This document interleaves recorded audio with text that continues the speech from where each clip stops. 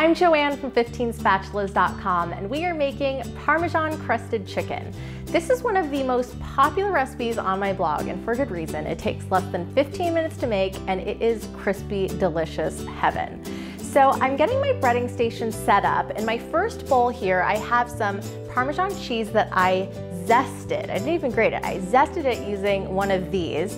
And what I like about it is it makes like a little cheese snow that's nice and fluffy. It'll stick really nicely to the chicken. And then in my third bowl here, I have some panko breadcrumbs. Those win the award in terms of like the most crispy breadcrumbs of all. And the second bowl that I did not mention yet is the one we're gonna work on now, which is our egg wash. And I actually chopped up some rosemary here, really minced it. Just one sprig, I stripped the leaves off. I'm gonna throw that into my bowl so it's like a rosemary egg wash, just a little bit of extra flavor. And I'm gonna add 2 large eggs to this. And then we're gonna just whisk this until the white and the yolk are blended. For this recipe, you'll need some chicken cutlets, which is basically just thinly cut chicken breast. Sometimes you can buy it at the store, but if they don't have it, you can totally just cut your own, which I'll show you how to do right now. So I have some chicken breast here.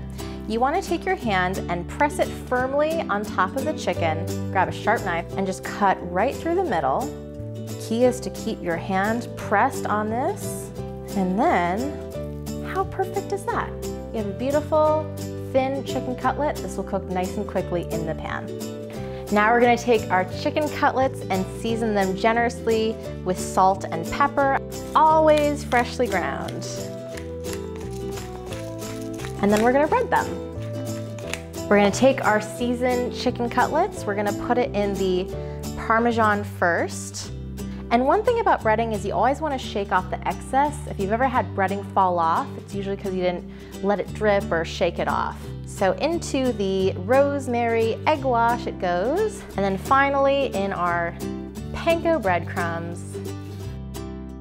I have a nonstick skillet heating over medium-high heat. It feels nice and hot. I'm gonna add a few tablespoons of olive oil, or enough to coat the bottom of the skillet. We're gonna lay these down in a single layer, and we're gonna cook these for about 4 to 5 minutes on each side until they're golden and crispy.